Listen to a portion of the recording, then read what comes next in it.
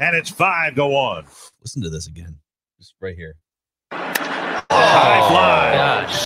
Good Lord. Baseball point. It's one of the top sounds in all of sports, gentlemen. Right there. We will break a Twins game down like it is football, as we do here on a daily basis. Doogie with some scoops and a big Wild trade and a trend happening with the Wild that we will talk about. But let's first thank and tip our caps to Federated Mutual Insurance Company. Federated has been a partner of many local sports teams here in the Twin Cities. They are one of us in that they were founded and maintain headquarters in Owatonna, Minnesota. And they are here to help you business owners out there through a difficult year, whether it's a pandemic year or not. It just really helps tremendously to have an insurance company that gives you peace of mind. Find out more about the resources you can get into as a business owner at federatedinsurance.com. And remember, at Federated, it's our business to protect yours. TCL is a proud sponsor of the SKOR North Studios. Enjoy more of the things you love with TCL. These two guys, Minnesota sports flowing in their veins. Mackey and Judd on SKOR North and SKORNorth.com. High fly. Center field. High fly. Center field. Sounded good. Oh, listen to those. Bam. Oh. Bam. Oh. High fly. Bam. Good Lord. Oh. All right, the Twins avoid disaster. I kind of thought they were going to get swept there for a second. It really wouldn't have mattered because like the seeding is really irrelevant because they're going to play in a bubble in round 2. Like you don't want to go on the road necessarily because they're playing so well in the first round. So gentlemen, as we break baseball down like football. Can we start with a poll that I put out early this morning on my Twitter account at Phil Mackey? That's right. I said, so as of yesterday, and I haven't checked this morning, but as of yesterday, the matchup in the first round for the Twins, they would have been the 4 seed and the Yankees would be the 5 seed. 3-game series. 13 more runs last night, buddy boy. Yankees scored 13 last night. 13 more last night. Yeah, the Bombers are back. Judge is back. How many is Stanton back yet, or just Judge? Just Judge. He got activated yesterday. Judge got activated. So they're scoring 13 They're runs. they're slow rolling their superstars back slow out. cooker. Okay. Yep. And I said, 1,300 votes so far here in the last hour and a half or so. I said, Twins fans, who do you want in the first round of the playoffs? 2 options: the Yankees or anybody but the Yankees. I voted. 61% say anybody but the Yankees, and you are cowards. I voted. Cowards. I voted. What did you vote? I don't want the Yankees. Coward. Howard. I don't want the. Yeah, you know what? I'm the same dummy that said last year, Twins in 5. I feel it. They got swept again. What are you afraid of? Okay. It's not what I'm afraid of. It's the plan. Here's the plan. End the 16-game playoff losing streak, which, by the way, ties the Chicago Blackhawks from, I think, 1977-ish or so, like a stretch of 75 to 77, for the longest North American postseason playoff losing streak.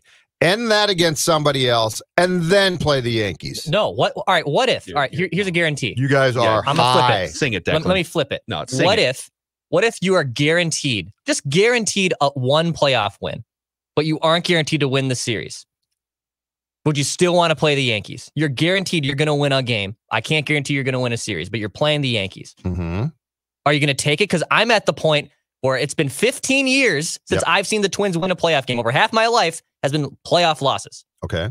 So I want the Yankees, but first off, I just want a GD win. Right, that's I what I'm want saying. a playoff win, and I don't care that it's the Yankees or not. But Give me a playoff That's win. right. That's what I'm So saying. you guys are with each other. on A this little one. bit. I No, don't. you guys get out of here. I want the Yankees. Listen, Phil. I'm not scared of them. No, what Declan's This saying makes- is, I want the Yankees, but I'm not really. This makes- No, wait, I'm saying wait. I want a playoff win. That's all I This want. makes perfect sense. Hold on a second here. Hold on a second here. I'll explain this as simply as possible. It's a 3-course meal, okay? Give me somebody else to start with for the appetizer. All right? Because if I try and eat the Yankee Stanton plate, it's going to poison me. All right? Okay, Jameis So- Winston. Yeah. I don't That's want your that. problem. Yeah, I don't want that. I want the appetizer to be another team in which I can end my postseason losing streak, in which I can win a couple games and advance, and then eventually you're probably going to have to play them. I don't want them in the first round. This is Tin Cup. We are Kevin You really want Costner. Garrett Cole game 1. We are Kevin What are you Costner doing? in the middle of the fairway. Give me another ball. You're a smart guy. Give me another ball. You know what? Give me another ball. You're a smart guy. Do you remember last year, you, me, Rami, Twins are going to win this series? Everyone, I don't. Let's listen. The difference here is the 61% of you cowards out there, and Judd Zulgad, smart people, who said that they want to avoid the Yankees in the playoffs. Mm-hmm. You are living with baseball fear. And what I'm saying is, hell yeah, for 16 years, I'm numb to it at this point. The only way I want this story to proceed is if they go through the Yankees. Dick Bramer said it best last night. Dick Bramer on the broadcast, him and Justin Morneau were talking about, right now, they showed the bracket. The Twins would play the Yankees in the first round. Yeah, you and Dick. Which is not shocking. And Dick Bramer said, you and Richard. And it pumped me up, much like that point in Rocky 2 where Rocky's like, Mick, I can stop messing with Creed if you want, and actually said it to Adrian. Adrian says, no, I want you to do one thing for me. Come here. Yeah. Win. All right. And then the training montage hits.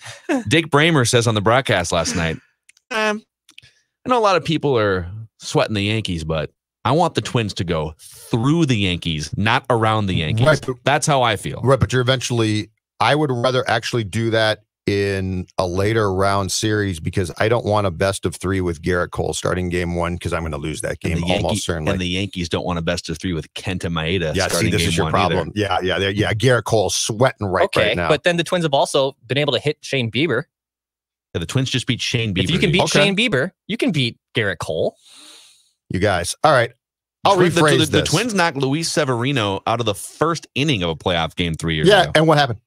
Irvin Santana We don't need to talk about that. Okay, so I'll rephrase this. By the way, Garrett Cole, he's not untouchable this year. Oh, no. Garrett Cole was struggling until a couple starts ago when Garrett Cole decided bleep this and shoved and look at Garrett Cole's game-by-game log and his recent activity. Yeah, he's given up a couple runs this month. Yeah, exactly. All right, I'll rephrase. September 7th. I'll rephrase this one. Saying that you're numb to the pain that the Yankees have caused you as a Twins follower reminds me, and I've never done hard drugs, but of someone who does heroin. You're numb to it, so you're going to OD, okay? You don't need to do that. You don't go through recovery. Look, I'm your counselor, man. Go through recovery. I did this last year, made the mistake, and now I've gone through recovery, and I'm a counselor. Let me help you. You're numb. You're numb because you don't feel They're anymore. Just a baseball team, man. They are just a baseball team. Yeah, and that's all they heroin's are. Not spiked with something. We're on hallucinogenics, and you've been through the hard stuff. You've been through recovery, and you're trying to get us back on the right path here. Is that what's going on? Exactly right. Got it. It's day to day. It's also worth noting. All right, it is worth noting. Yeah. The last time the Twins got swept by the Yankees, just 11 months ago, so just a year ago, they didn't have Mike Pineda. They didn't have Kenta Maeda. They didn't have as good of a bullpen. Buxton was out. Taylor Rogers was better last year than this year, but the overall Twins bullpen is better now than it was a year ago. Mm-hmm. Byron Buxton was not playing in that series. Josh Donaldson was not playing in that series. And we talked about all those things about Nelson Cruz is going to make the difference. I'm just saying, don't have the Yankees for the appetizer. Not give me. So what is your perfect plan is to like? Well, you're going to probably have to go through them. You're not guaranteed to beat anyone in a 3-game series. Like, no, I know. I'm trying to up my chances here. But the Yankees, I would argue right now that unless the Yankees full, and now they've been hot the last week, so I'll give them that. They've been hot the last week. Mm-hmm. I don't think the Yankees are as good as they were a year ago. And I think the Twins are better in a lot of ways, even though record-wise, the Twins are on pace for like 97 wins. Last year, they were 103. Yep. I think you could make a case that the Twins, in a lot of places, rotation for sure. Last year, they had to start Randy Dobnak at Yankee Stadium because they had no choice. They had like 2 starting pitchers in Randy Dobnak. All right, you're not following. They just sent Randy Dobnak to the minor leagues yesterday. You've got to want to help you first. They sent him to the minors. Look at what the Yankees have done of late. You've got to want to help you, and until you do, I can't help you. Inject the Yankees into my veins every single year. You go back out to your Yankee alley, your Yankee street corner, and you do what you need to do. Okay, one final point on this, and we can talk about other things too, but one final point on this is I'm not just trying to like be bravado here. What I'm saying is the way this story has played out over 16 years, and I'll steal a phrase from Pedro Martinez, the way that the Yankees are the Twins' daddy for a decade and a half. There are kids graduating from high school that only know Twins losing to Yankees in the playoffs, and then like the one time that they lost to the A's in 2006 or whatever it was. My life. the way that it has played out, the only fitting end, whether it's this year, next year, in 10 years from now, is to go through the Yankees. And you might want them to go through the Yankees. Well, yeah, and you might get your wish. What I keep telling you is don't do it as the appetizer. They've scored 33 runs against Toronto in the past 2 games, by the way. And Garrett Cole won again last night. Sounds like they're wasting all their runs on the wrong team. That's not how the Yankees work. Football. My good man, that's not how the Bucks Bombers work. All right, Jake Odorizzi made his return last night, and he was mostly sharp until his fingers started bleeding all over the place, and they had to pull him from the game. This is what he said. Everything has kind of been fluky. You know, I haven't had any arm troubles, anything like that. My stuff when I pitched is normal. It's just trying to get into a groove, which I think has been borderline impossible for me this year. So, yes, it's frustrating, but 4 starts doesn't determine who I am. I think I honestly don't know what to tell you. It's been tough. It's been crappy, but when I've been out there, I feel like I've been, especially today, like I felt the best I felt this year. Got swings and misses, everything that I could have wanted, and to have something that I've never had happen to me before is just one more kick to the groin. If it was a blister, I would say that's like Clayton Walker Buehler's been dealing with a blister with the Dodgers. Like blisters can linger for weeks for pitchers. It didn't look like a blister though. It looked like a cut of some kind. Yeah, right? it Like was, a nail. Or it something? was according to between what Rocco and Odorizzi said on the post game Zoom. It was about 3 different things. It was a normal bleeding around a nail that he ordinarily has in spring training, and it calluses up. But because he didn't have spring training and it hasn't calloused up, so that was the thing I think that was bleeding the most at first, and it looked bad. But Odorizzi could pitch through it. Okay, then there's a blister. There's a blister cut situation that is super disgusting on the middle finger of his right hand, which is obviously pitching hand. And what happened was, so it's in the pad in the middle of his finger there. Okay. It literally burst open.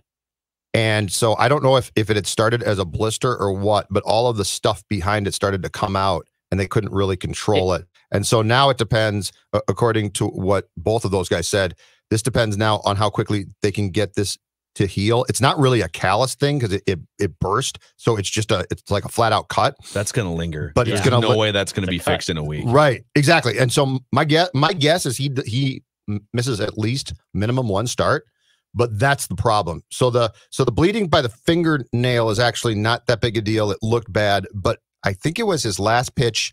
I think his last pitch was thrown to Moncada, if I'm not mistaken, before Stacia came in, and that's when that burst open and they came out to check him out and he tried to throw a couple pitches, and to what you just said, he couldn't do it.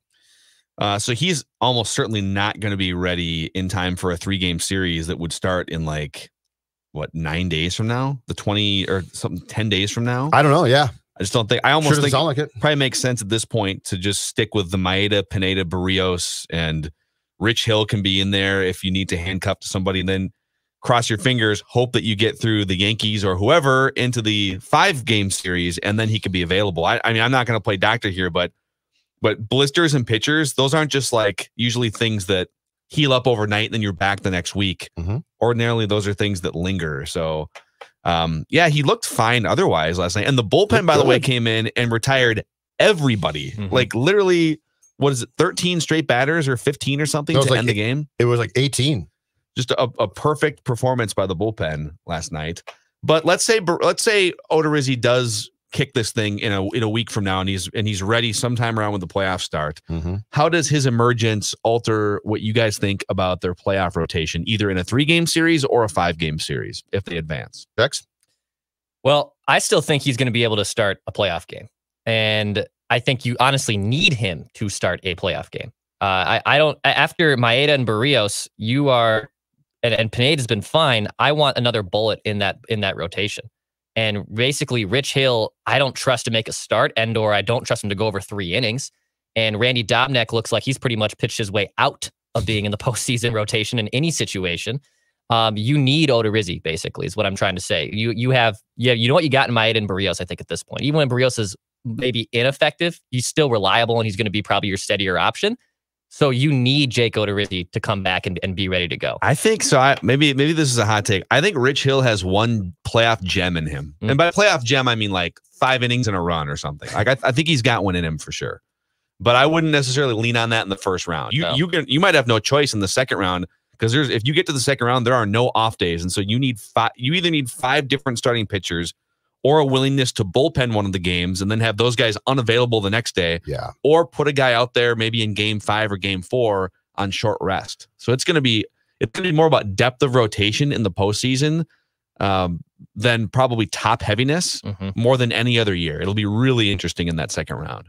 I feel good about getting through the first round without Odo. After that, if you are serious about making a World Series run, I think you have to have him in some form. Like, I just don't see going through the division series and the ALCS.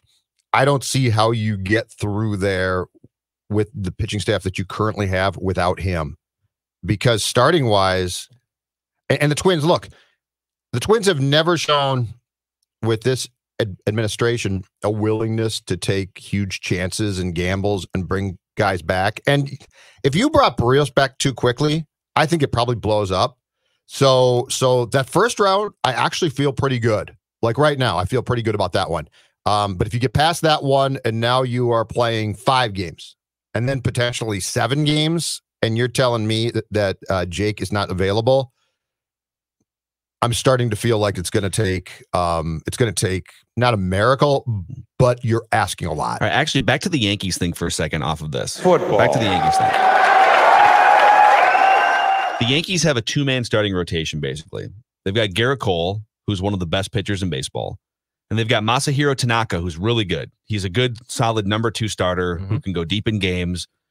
He hasn't gone all that deep into games this year, but this is a good year for Tanaka. After that, you've got Jordan Montgomery, who's just kind of a guy. You've got J.A. Happ, who's like pushing 40 and has bounced around to half the league. He's fine. Like, he's not terrible. These aren't like, minor league guys that you're turning to. Montgomery's got good stuff. I do like him. And he's fine. But like Montgomery this season, for instance, he has an ERA near 5 in 8 starts. And I don't think you would look at him and say, oh man, if the Twins lineup has to face Jordan Montgomery, they're going to be in for a long night. Like, his career ERA is over 4. He hasn't been effective over the long haul since 2017. And so he's just kind of a work in progress. So basically it's Garrett Cole and Masahiro Tanaka.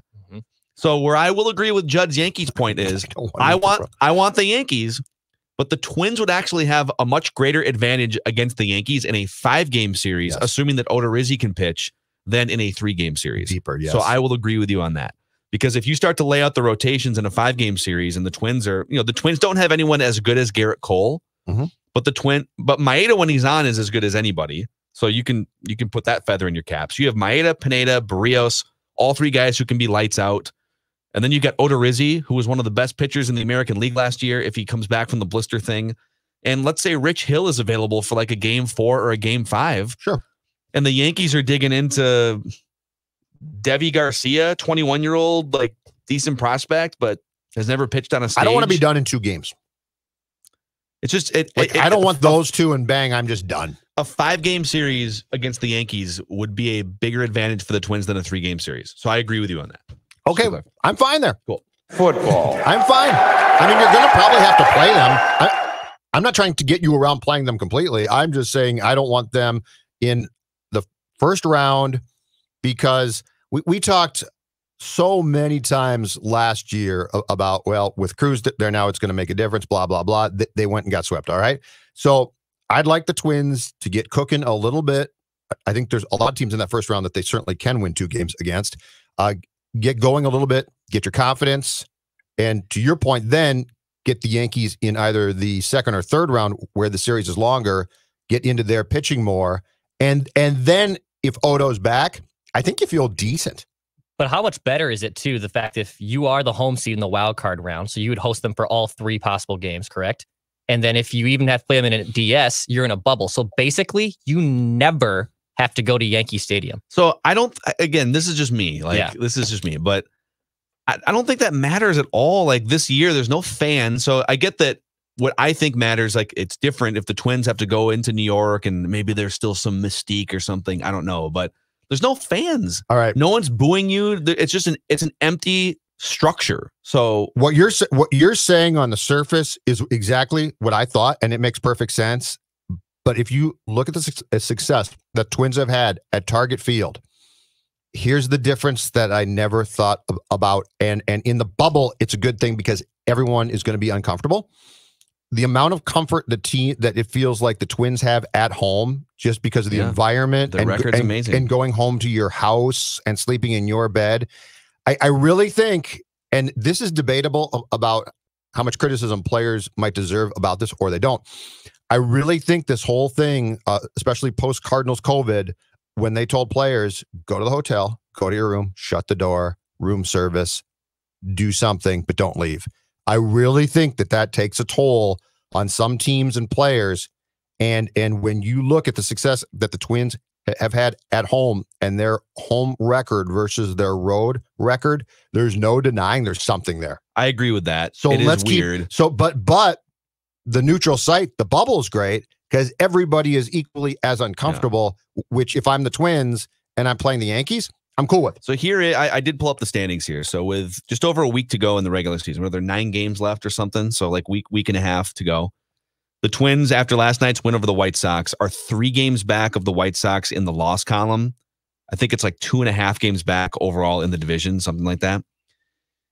So it's even if they win, it's unlikely that the Twins would catch the White Sox unless the White Sox really tank after the series is over. So the Twins are kind of locked in there, and the Twins are far enough ahead of Cleveland, who's lost every game since that series now. They've lost 7 games in a row. Wow. The Twins are far enough ahead of Cleveland where the Twins are pretty solidified in that the second seed in the division. This is very confusing, which means that they are now, as the second place team in your division, you are now being seeded between 4, 5, and 6 with the other number 2 teams in those divisions. So you're competing with the Yankees and right now the Astros for seeding. Well, the Twins are 6 games up on the Astros, so that there's no worry there. So it's basically the Twins and the Yankees jockeying for the 4 and the 5 seed right now, unless the Yankees were to leapfrog the Rays, which probably isn't going to happen. They're 3 games back of the Rays.